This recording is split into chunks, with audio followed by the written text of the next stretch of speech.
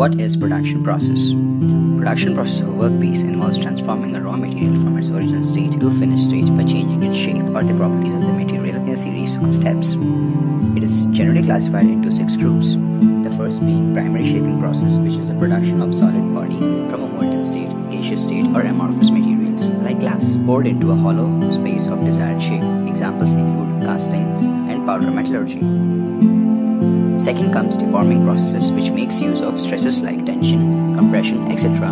to deform a material in a cold or hot condition without changing its mass or metal composition. Some of them are forging, rolling, sheet metalworking, and extrusion. Third is machining processes, in which the material is removed by providing suitable relative motion between the workpiece and tool to generate the required size and shape on the component. Examples are drilling, milling, turning, etc.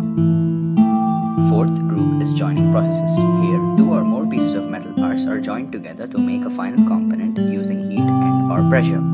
Examples include welding, soldering, brazing, screwing, adhesive bonding, etc. Fifth and the last second group is surface finishing processes, in which only a negligible amount of metal is removed from the workpiece to provide a good finish or protective coating. Examples are grinding.